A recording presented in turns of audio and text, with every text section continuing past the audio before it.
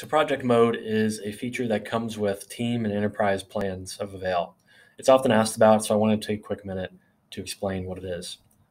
I'm in my AVAIL browser for Revit here, and if you notice up here in the top right, there's a button, and if you hover over that button, it'll say project mode.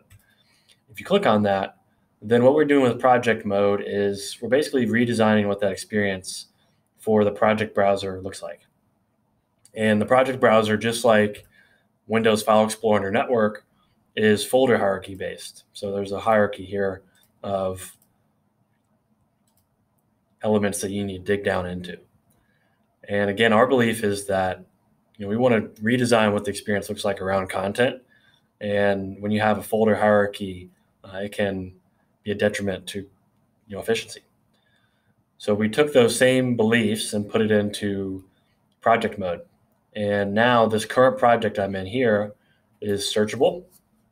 So if I wanted to search in this project, I can. And if I wanted to dig down into some of these elements, for instance, a single flush door, we'll show you the types. There's one type.